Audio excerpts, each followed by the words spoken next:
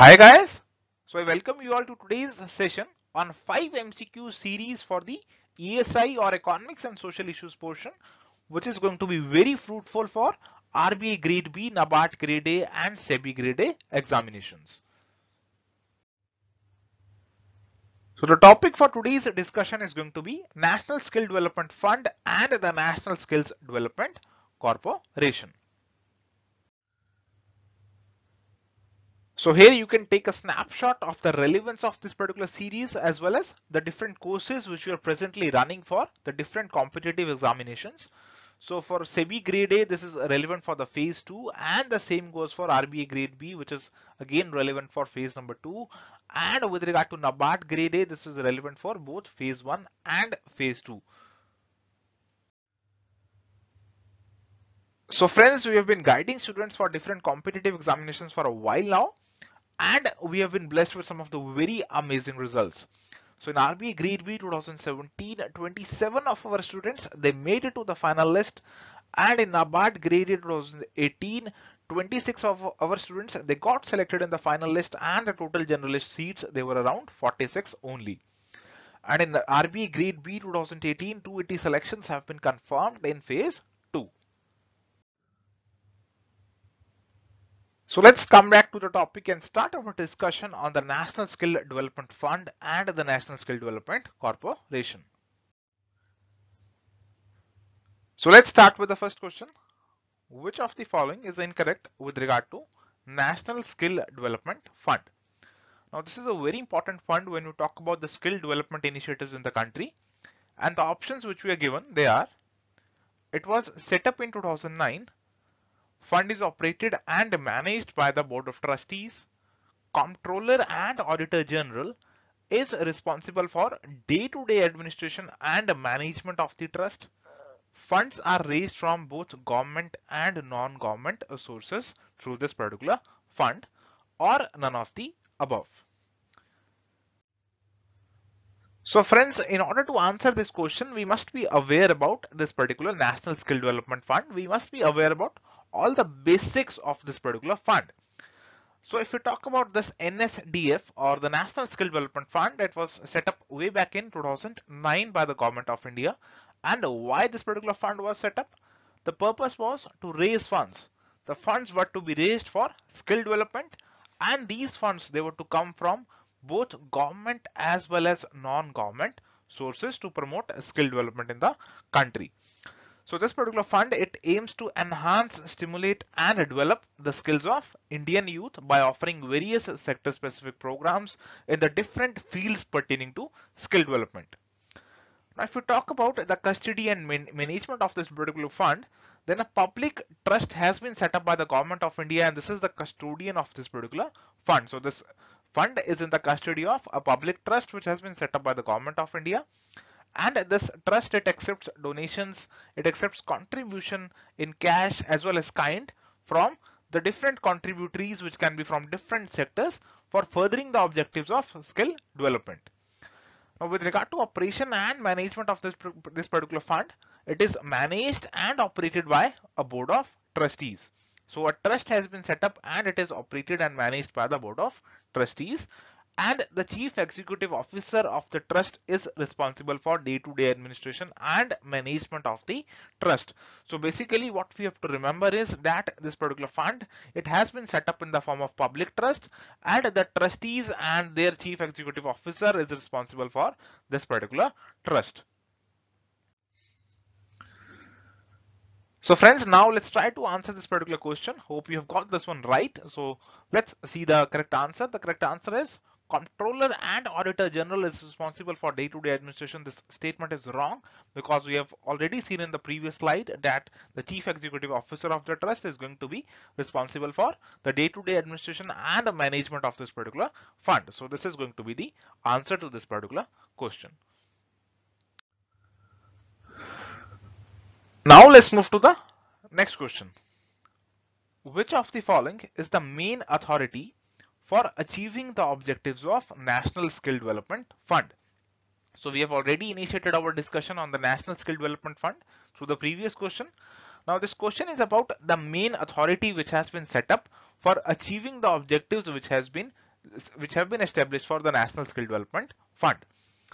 The options which are given, they are National Skills Foundation of India, Confederation of Indian Industries, Sector Skills Councils, National Skill Development Corporation, or none of the above. So friends, if we learn more about this National Skill Development Fund, then to fulfill the objectives which have been set aside for this particular fund, the National Skill Development Corporation is there. So this is the main authority which has been set up for meeting the objectives of this particular fund. Now this NSDC or the National Skill Development Corporation is an industry-led not-for-profit company. So it's not going to make profits. It may make profits, but it's not established for making the profits. It is a not-for-profit company, and it is an industry-led. So the greater stake is going to be of the industry and the lesser stake is going to be of the government. The exact stake we are going to learn in the coming slides. So this has been set up for building skill development capacity and forging strong linkages with the market. So we can know what kind of skills they are required in the market. So this particular corporation, it can work towards developing those skills which have a demand in the market. So it acts as a catalyst in skill development. It provides the funding to enterprises, companies, and organizations that are providing skill training. So it is providing funding to the other organizations which are providing skill development, and it is also developing an appropriate model to enhance, support, and coordinate the private sector initiatives which have been taken for furthering the objectives of skill development in the country. So friends, now let's try to answer this question. So we have asked this question, that which of the following is the main authority for achieving the objectives of National Skill Development Fund.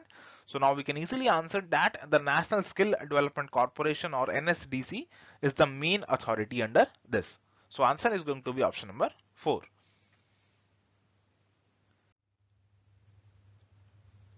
So here's the next question.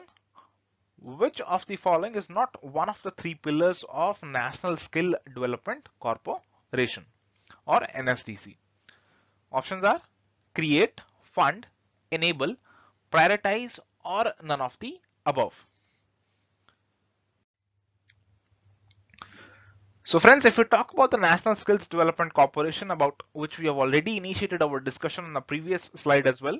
So NSDC, it has been set up as one of its kind public-private partnership company. So here both public and private sectors, they are coming together, and the primary mandate is to catalyze the skills landscape in India.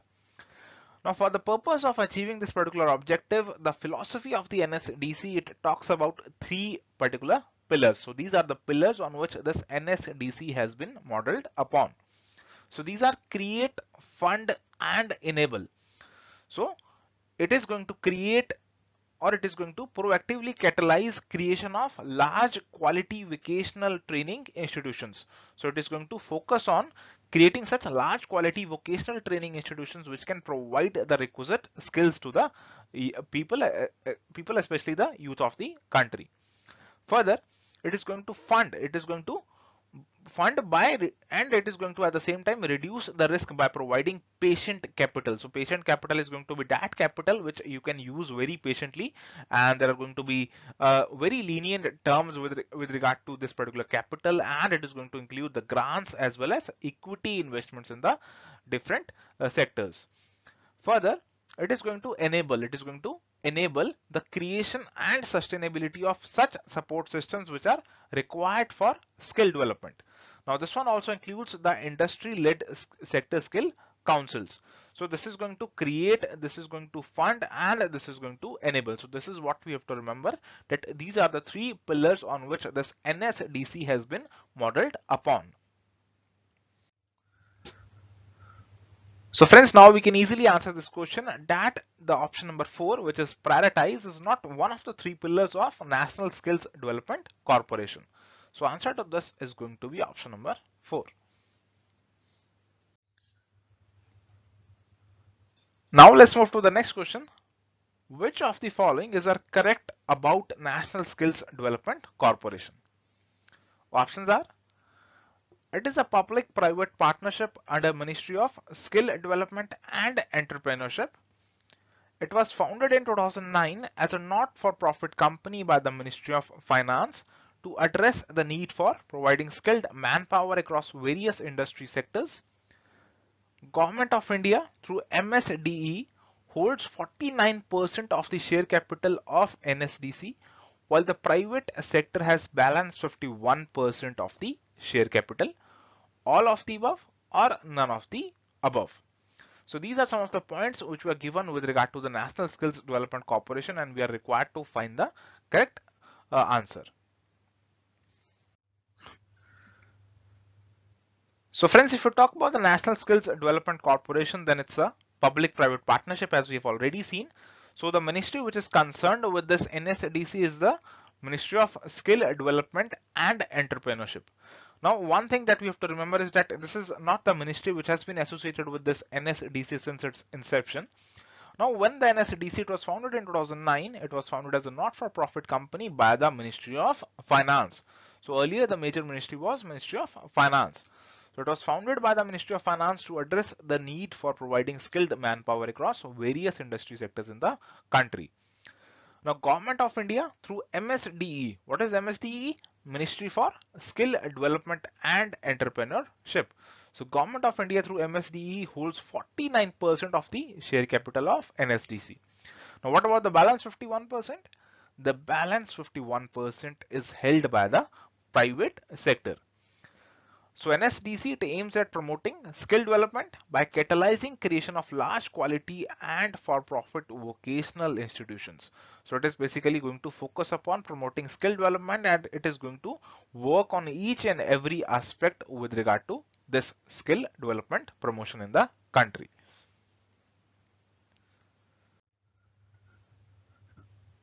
So friends, now we can easily answer this question that all the statements which we are given here, that it is a PPP, it's under the Ministry of Skill Development, it was founded in 2009, it has 49% stake of the government. All these statements, they are true with regard to National Skills Development Corporation. So answer is going to be option number 4. Now let's move to the next question.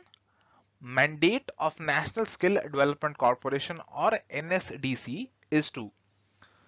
Options are train 150 million people by 2022, train 175 million people by 2022, train 200 million people by 2025, train 225 million people by 2027, or none of the above. So this question is asking about the mandate of National Skill Development Corporation with regard to the target which has been specified for this particular corporation. So friends, if we talk about the objective and we try to quantify this one for NSDC, so NSDC's objective is to create training capacity in the country. It is going to fund vocational training initiatives, and it is going to work towards creating a market ecosystem for promoting skill development in the country. So its mandate that we have to remember is that it is to train 150 million people by 2022. So this is a very ambitious initiative which has been set up by this NSDC, and this is something which we must remember because this is going to be very important in the times to come. Further, it is also involved in reskilling and also in catering to skilled manpower requirements of overseas markets like that of Japan and UAE. So you have to remember that it's not only concerned with India, it's also concerned with catering to overseas markets as well. So this is very important about the scope or the objectives of this NSDC organization. So friends, now we can easily answer this question that mandate of NSDC is to train 150 million people by 2022. So the answer here is going to be option number 1. So guys, this was all about our discussion for today. If you have any query, you can drop us a mail at hello@edutap.co.in, or if you want to know more about our courses, you can visit our website at www.edutap.co.in. Or in case of any query, you want to get into touch with us personally, you can call us at 8146 207 241. So friends, if you enjoyed watching this video, please like the same, share it with your friends, and do subscribe to our YouTube channel. And in case you wish to get regular updates from us, you can even join our Telegram channel, the link of which is given here as well as in the description of this particular video. Now, an additional benefit which you can get by joining this Telegram channel is that you can fetch the PDFs of all the discussions which we are doing on YouTube through this particular Telegram channel, which is going to be very helpful for you in revision. So thank you friends, happy learning.